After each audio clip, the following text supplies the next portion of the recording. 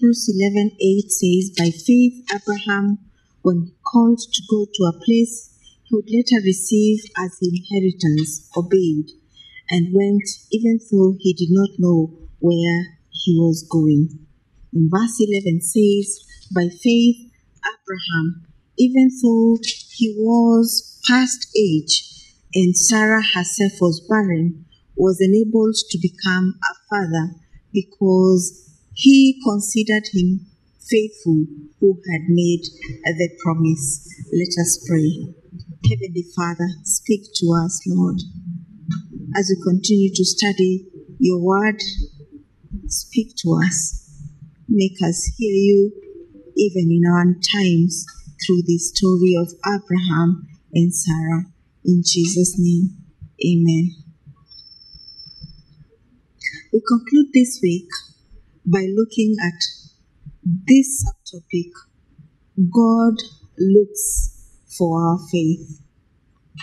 One of the most important characteristics of Abraham and Sarah's life was faith. They both received honorable mention in the book of Hebrews, chapter 11, a passage that showcases people for their faithfulness to God.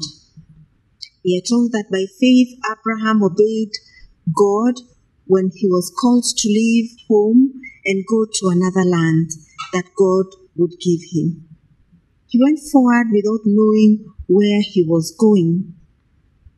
Abraham confidently, beyond what he saw, he went on to look to what God had sent him out to do.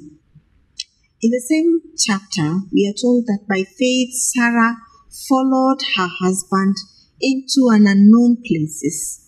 She accepted her husband's earthly authority and her heavenly Father's ultimate authority. Sarah believed God would keep his promise to them, even though she didn't know how. They both believed in God, and a multitude of people followed in their footsteps. Too many to count, like the stars in the sky and sand on the seashore, as we are told in verse 12 of Hebrews chapter 11. Did Abraham and Sarah make mistakes in their lives? Yes, they did. But they learned from them and held on tight to the hand of God through it all.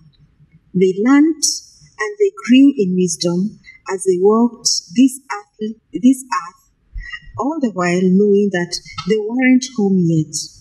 They looked forward to the fulfillment of God's promises and their heavenly home. Above else, God looks for my faith. God looks for your faith. We can't control the results of what is going to happen, but we can control what we believe and our attitude.